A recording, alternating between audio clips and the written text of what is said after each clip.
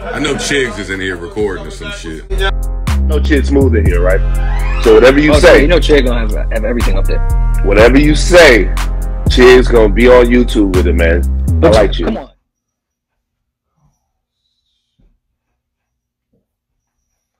Give me a second, y'all.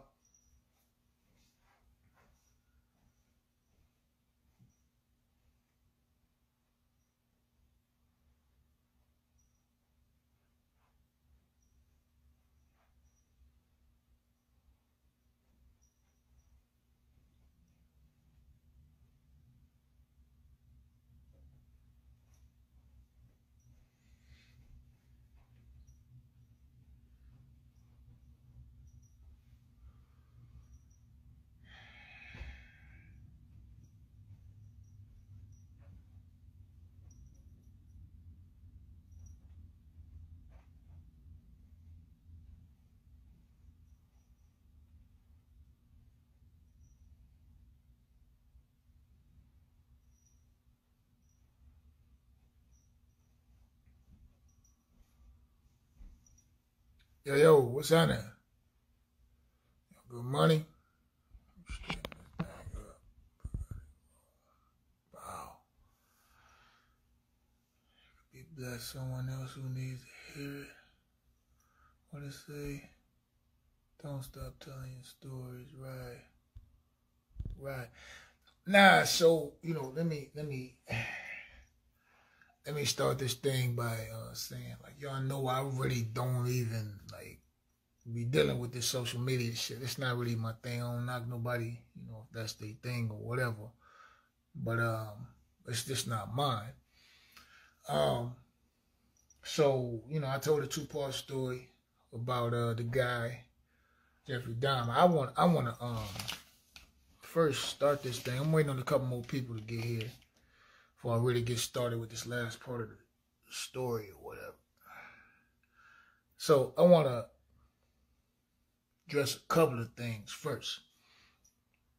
A lot of people was like, why I'm dragging R. Kelly under the bus or whatever. So what I said is y'all still playing Kells at your kid's pool party, And I didn't mean there's no disrespect to Kells. What I meant was just that, cats are still doing, their history. You got history with Kells. So, regardless of what it is that he did, you still really fuck with him. Like, even if it was your kid, if your kid did something, like, it's your history, so you still deal with him. So I'm saying, what's wrong with me telling my story then? You know what I'm saying? Y'all, a lot of cats tripping on me for, speaking my history. And it's my history. It ain't, I also want to say that I wasn't, Glory like talking about, he giddy about knowing Dahmer. I ain't really giddy about knowing no nigga. Like, you dig what I'm saying? Like, I meet a lot of niggas. You know what I'm saying? I ain't never been giddy about me. No, ain't nothing giddyish, giddified about me meeting no nigga. You know what I'm saying? It was just a dude that just happened to be where I was at the time. And unlike some of y'all think, the Department of Correction didn't call me and ask me, was it okay to bring him to the prison? You know what I'm saying? I didn't have nothing to do with that. Bro ain't hit me on the phone. He ain't hit me. Matter of fact, we ain't even had cell phones then, bro. Like, it was landlines, So ain't nobody hit me and asked me nothing. So I ain't got no say. You dig? Let me see what else I want to say before I get started with this story. Oh, and everybody's like, oh, why he wait to say it now? First of all, this ain't the first time I said it. When I first came home, a couple interviews into my whole career, I said it already. There was this like weird stuff to happen. I was like, yeah, I was like next door to the cat, Jeffrey Dahmer or whatever. They was like, oh, for real? I was like, yeah, but it was just in passing because I guess he wasn't popping. Y'all made the nigga pop and I ain't making. And cats say that I'm just what's the word they use? Trying to ride a wave, or I'm open. Let me see. What is, I'm gonna read exactly what it said.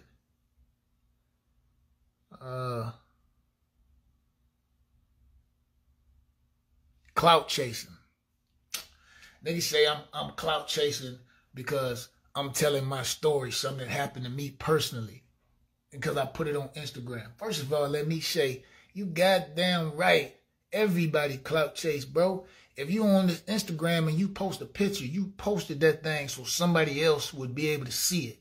If you post a story, you want somebody to like that story. And I don't want to hear that shit, B, about you talking about, oh, I just posted for me, for members of my family. If you would have did that, B, it would have been on top of your toilet or something. When your mama got down garden, them little plants that your grandmama be having, you would have put that shit there. You would have never put it online, Daddy. So please, with the bullshit, bro. Yeah, I put it up. That shit was popping right now. It was time for me to tell my story. You dig? None of you niggas pay no bills over here. You dig what I'm saying? I ain't never saw one water bill in your name at this spot right here. So I just decided I wasn't going to tell the story, mainly because I didn't want to offend nobody. I know we got, family members and stuff, who was victims of the crime. And I didn't really want to, I was just like, I don't want them niggas feeling bad, but at the same time, shit, man, lady that killed my daddy got an Instagram. I can't go on there and be telling her ass, nigga, don't have no damn, don't put no pictures up or don't make no videos. I can't tell her nothing like that. So can't nobody really tell me nothing like that. I ain't disrespecting nobody by telling my story, man. And I'm capping and all this different stuff like this, because in reality, nigga, you mad because your motherfucking ass, you wasn't next door to him or something? You would have told the story too if it would have happened to you. If Beyonce walked past you in the goddamn Dunkin' Donuts and put it, if she farted walking past the Dunkin' Donuts, you couldn't wait to get online to talk about what that fart smell like, bro. Like, so, y'all on my head about this shit, be like, I'm just a pedestrian, bro. Like, I got a whole bunch of stories. Not just about him. I may got a story about your mama or your grandmama. So, and I'm going to get to the story too, but I just want to clear this shit up because I know it's somebody recording this right now and they're going to be chopping this shit up, trying to make me say something that they want me to say. But I want y'all to be able to be like, nah, dude ain't even rocking like that. You got to put it in perspective, man. Talking about cancel culture. So now we cancel niggas for telling their story. So the library should be canceled then, because they got all the history right there. And a lot of it is cap. A lot of that library shit is cap. America was discovered, Christopher Columbus and all that shit. That shit is cap. Y'all ain't canceling the library. Y'all ain't doing none of that. But y'all want to cancel little old Lyfe Jennings, who mind his business, go do his shows and come take care of his kids. Y'all niggas want to cancel, talking about canceling me, man. You can't cancel me anyway, because unlike these other niggas, I made my shits off of keeping it 100. So if I just continue keeping it 100, that ain't nothing new. And you niggas are talking about canceling. When the last time you bought a Lyfe Jennings CD? When the last time you bought a ticket to Lyfe Jennings show? Exactly. So y'all can go ahead with that shit. Don't be on my page about this bullshit. You don't like my page, bro? Chew that way. Chew your food that way. Divert. Talking about the diversion program. Go get your ass in the diversion program. Divert away from Lyfe Jennings page or something, bro. Like, cause I feed my kids like this, man. I take that offensive. And if I want to tell my story, a bedtime story, your mama's story, or the Love Boat, the Jeffersons, goddamn it, I can tell my shit. What else? Also, story was, they talking about I was singing for Jeffrey Dahmer. I wasn't singing for that man like that. Like when I did, first of all, I was a child. I was a teenager in there. You dig what I'm saying? And it was a lot of cats requesting a lot of different things. So dude just happened to be one of those dudes that requested. And that's what I love to do. He didn't even have to ask for me to do it. I was going to do it. Cats talking about I was singing to him and he was going to do this and he was going to do that. I'm a grown ass man. Like, you dig what I'm saying? I think, and honestly, I think I'm a bad motherfucker. Like, for real. So it ain't no room or no broom for nobody to do nothing to me. You dig? Not no Jeffrey, not no Tim, not no Brian, not no Corey, not nobody. You dig? So that's what that was about. I was doing what I like to do. He just happened to be part of the liking of what I was doing. You did? So I wanted to address that. Let me see. Could have been so. I think that's about pretty much all I got to address before I get into this. And y'all gonna trip when y'all gonna trip what I'm gonna show you, man. I'm gonna give another minute for you to call your people and let your people know I'm on here, because I'm gonna do this one time. But what I'm about to show you, you're gonna trip. What I'm about to show you and what I'm about to tell you, like, you're gonna trip, you know? And this shit gonna be all, I wanna address this shit too. A lot of y'all niggas breathe like a lot of y'all niggas, bro, it's like, I didn't even know who the nigga was. Back then, we didn't even have no computers. If I had to look up some nigga, it was on what we call microfiche. You dig what I'm saying? And this was like some see-through shit you had to put and read newspaper from the microfiche. I ain't know nothing about the brother. They say dude had a body or some bodies or whatever. You know how many niggas I ran across that had a couple of bodies, whether they rape bodies, dead bodies, workout bodies, whatever it was, bro. I didn't been around a lot of bodies in my day, man. So he was just another body. They needed somebody in the cell. He was just another body. So, you know. All right. I think that's it. That's enough of me venting. You know, but that shit just lightweight pissed me off, man, because I don't even never come on this thing. I do good, man. I'm out here.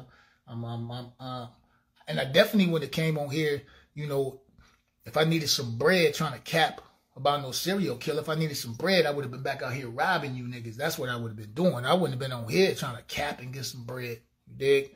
I'd have went back to what I used to do. Like, so niggas better be thankful of that, for real, for real. You know, but I'm grown. I'm past that. I don't want no smoke. I don't want no trouble. You know? All right, so let me get into this, man. Let me look some questions first. Nigga, get to it. Nigga, this my shit. You one of them. Get to it. Get your ass off my live. How about that? I ain't one of them other niggas. I'm me. Get your ass off my live. If you don't like me taking my time, get to it. Take your ass and watch the BET Awards, bro. I don't never be on here, and this why.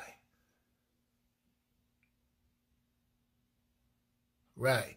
I ain't got no apologies for none of you niggas, man. Like, for real, that ain't what I do. And I don't want you to have none for me. You know? Let me see. And I see the nigga that said that, bro, you still on here because this shit is at 9:09. It ain't went to 9:08. So that means you still on here. So at ease, nigga. I mean, at ease, dude. I'm trying to change my language, trying to stop cussing and all this stuff. All right, so anybody got any questions before I start this thing right here? New music. Yeah, that's another thing, bro. It's like, listen, cats talking about, oh, he must be about to drop some new music. I swear, even on my goddamn kids, bro, I ain't have no inclination to dropping no new music. I ain't put that shit up because I got a book to sell or I wanted some new blue hats or some shit. I ain't do none of that shit, B. I mean, none of that stuff, man. I was ready. I happened to come, you know, to the crib. You know, my people had it on, and that shit just flooded back like, damn, yo, I do remember the bro. And the only reason why it stood out to me, even the meeting, because he was just another dude in the joint, but it stood out to me because they had prefaced it before the police came in. They was like, oh, we got this dude coming in and blah, blah, blah. They wasn't specific. They was like, oh, he got bodies. I thought they said that he was going to death row. Either they said he going to death row, he was going to get to death row or something like that. So when dude came in, just to stare, like in my mind, I was like, you know, being a light teenager, just looking at it like, damn, this dude, he on his way to die. Like, that's some shit to stick with you. Like, you'll remember some shit like that. You dig? So that's why I even remember this. So when they showed his face on TV, that shit just came flooding back. Like, damn, like, that was, I do remember this. Like, this was, you know, this was a part of my history, man. So, told y'all the first part. Have I thought about doing any movies? I was doing my life story, man. It's a long story, man. I'm kind of a fuck up a little. I mean, I'm kind of a mess up a little bit, man. I spent a lot of money, you know, doing my stuff, but I shot it the wrong way. So I really just had to eat it. You know, I really just had to eat it, man. But, you know, I'm a work in progress, man. I ain't gonna even lie. These other niggas got it together. I don't got it together. You dig what I'm saying? I don't got it together. I'm working on getting my shit together. So, you know, that's what it is. Yeah, so I never knew the deal. So let me get into this. And then I'm gonna go, because I'm gonna watch the BET Awards my damn self, man. Which they ain't never gave me no award, by the way. Just wanna let y'all know. So let me see. Oh, and I'm gonna show y'all something too. Like, so I'm not gonna even go into the couple of different stories that I have about the situation.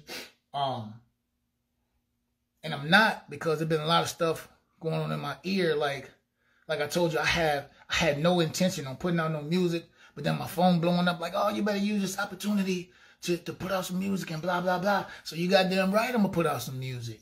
I'm about to drop a cut, you know, a little record that I had or whatever. I'm gonna put it out there, you know what I'm saying? Because that's what I do. I do music. I don't do the rest of this shit, bro. I do music and I do shows, man.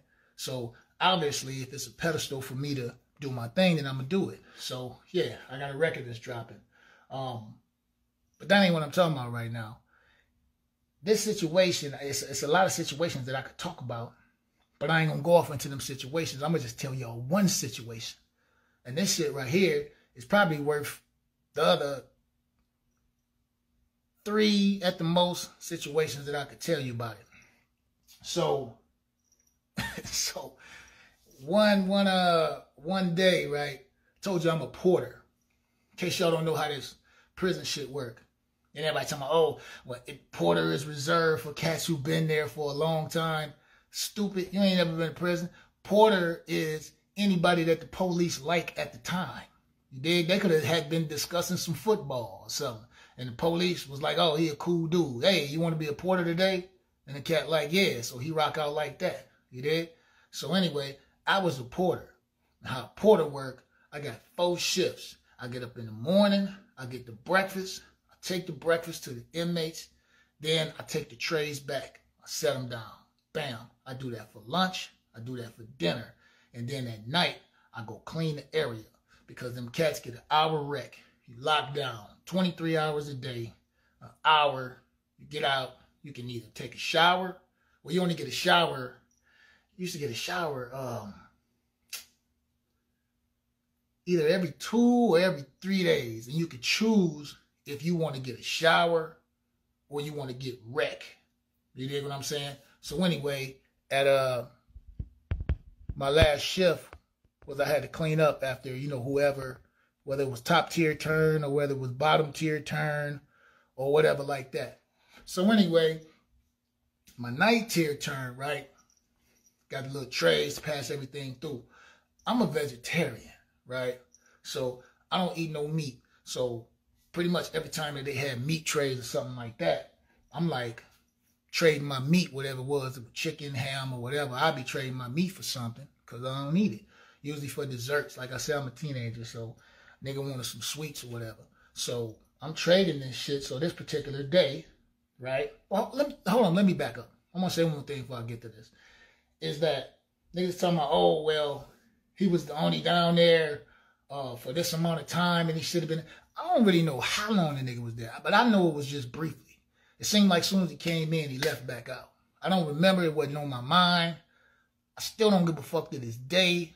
I don't give a fuck about his hair color. I don't give a fuck about his glasses. I don't give a fuck about his collared shirt that he wear. I don't care nothing about none of that, bro. I'm just telling you my interpretation of the situation, right? So anyway, you know, I had the little chicken that day or whatever. So, man, stop playing, bro. Huh? Can't figure it out? I do it. Don't worry about it. All right, so anyway, this particular day, they had chicken this day.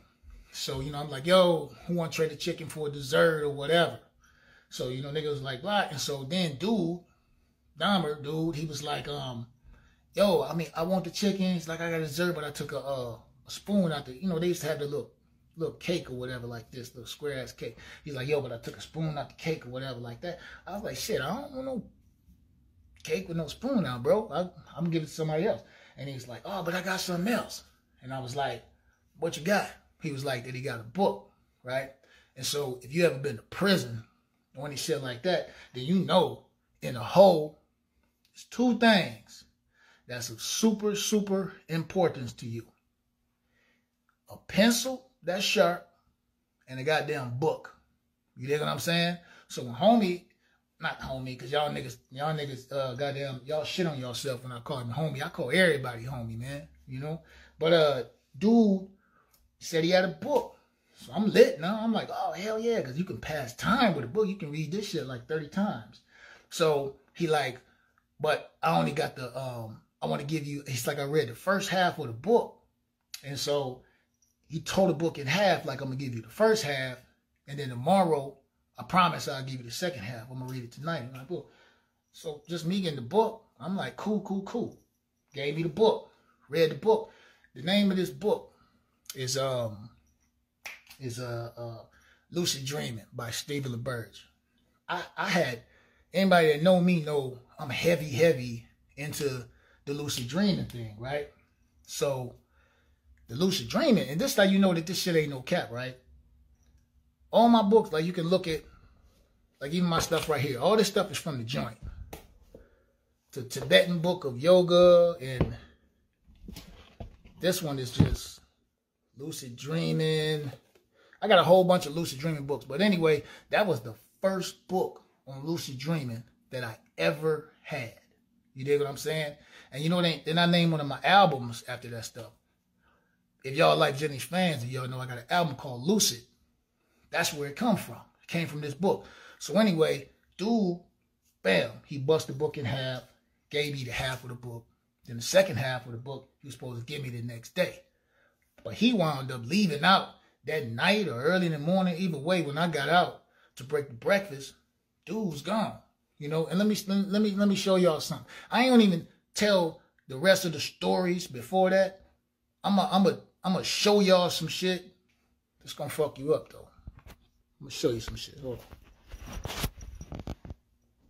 I mean, it's gonna mess you up. So, hold on. How you turn this thing around? How you turn this thing around? Hold on. Let me see. Hold up. Can you turn it around? Oh, yeah. Okay. Bam. All right. So, look. Let me show y'all something real quick. Just so y'all know it ain't cap. This is what we had in the joint. This is my tape player from the joint. I got tapes from inside the joint to where I recorded my own music on. That's a whole nother story. And I also got a story about that. Actually, this is all the stuff. You know, it's a little messed up, but it's my shit. I love it. It's memories for me, so I keep it. I don't want to hear that shit. Why you got all that trash? This ain't trash. This is my shit.